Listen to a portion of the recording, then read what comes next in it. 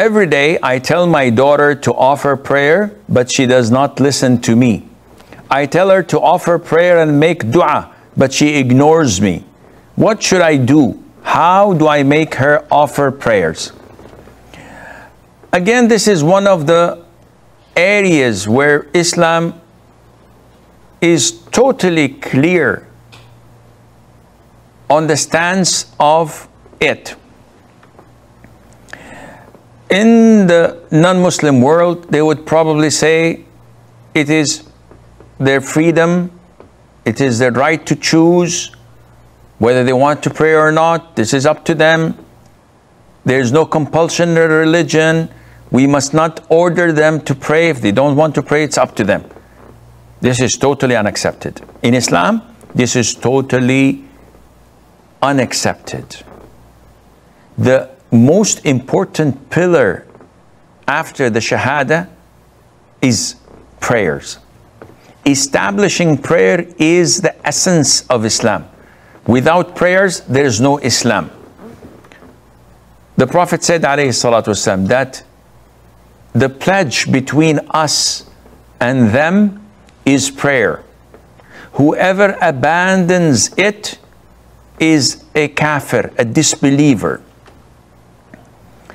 Whoever does not pray at all is a disbeliever. And those who pray on and off are hypocrites. The only part of the ritual, the only ritual of Islam that was mandated in the seventh heaven is prayer. Everything else, such as zakat, pilgrimage, fasting, was mandated on earth. The Prophet tells us, alayhi salatu wasalam, instruct your children to pray when they are 7 years of age, and beat them when they are 10. Meaning, if from 7 till 10, there's no physical punishment. But if they reach the age of 10 and still they refuse to pray, we must beat them. I don't know how old your daughter is, but definitely if she is like 15 or 17, this is not the age of beating anymore. However, you must not compromise. You must not give in or surrender to her negligence. You have to draw the line. You want to save her from hellfire. Even if you force her, it's your duty. Even if she doesn't want to, it's your duty. Imagine to those Westerners and disbelievers who claim that people have the right to choose. Imagine if you see someone in America wanting to commit suicide.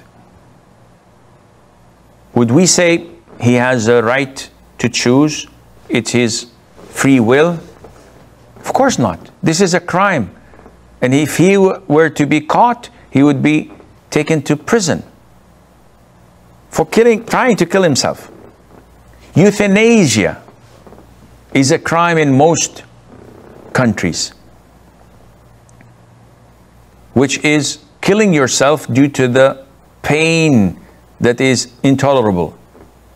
So you get the help and the assistance of a doctor to euthanize you. Merciful killing, they call it. It's a crime. So when a child says, I don't want to pray, we have to reprimand. When a man or a woman says, I don't want to pray, this is a betrayal of the religion. And this is grand treason to the community. And we have to correct this. Even by force, it has to be corrected. So you have to look into your daughter's routine and lifestyle and start to introduce punitive measures in order to correct her. And generally speaking, your husband is the controller of such measures. He's the man of the house. He has to force his daughter.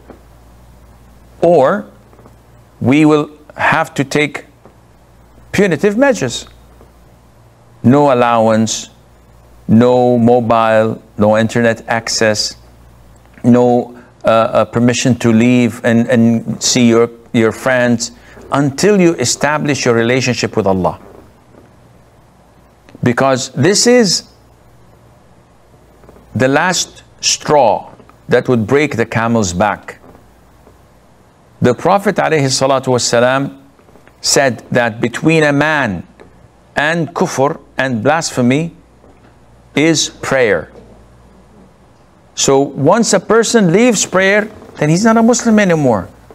So this is not something to be taken lightly.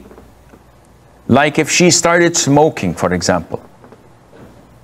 Yes, this is sinful, this is harmful for her health, but it's a sin. Unlike leaving prayer, this is really serious.